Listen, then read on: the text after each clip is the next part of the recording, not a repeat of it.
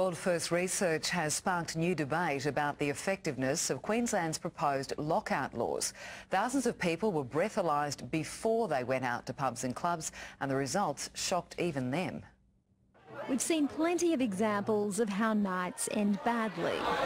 Now an insight into how they start. 20% of our people had no idea what their blood alcohol level was. With the help of police, researchers from Griffith University studied 3,000 people as they arrived at popular party spots. 80% said they'd already had more than a few drinks, an average of 4 for women, 6 for men. That's what they're guessing. So my guess is we can up that 4 and 6 to probably 5 and 7. In Brisbane, 71% had a positive blood alcohol reading averaging 0.07. On the Gold Coast, 82% started their night out on an average of 0.08. Operators have had enough as well by way of what presents at the front door. Preloading is definitely an issue. The Attorney-General says one of the answers is tougher lockout laws. We know that it reduces assaults. It seems that it's more a cultural issue, that people are actually coming out drunk. Police support the proposed lockout laws but will continue their work with researchers,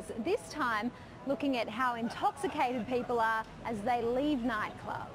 There's evidence when last drinks are called earlier, people go out earlier. We've seen a reduction in preloading interstate. But similar laws interstate also forced some venues to close for good.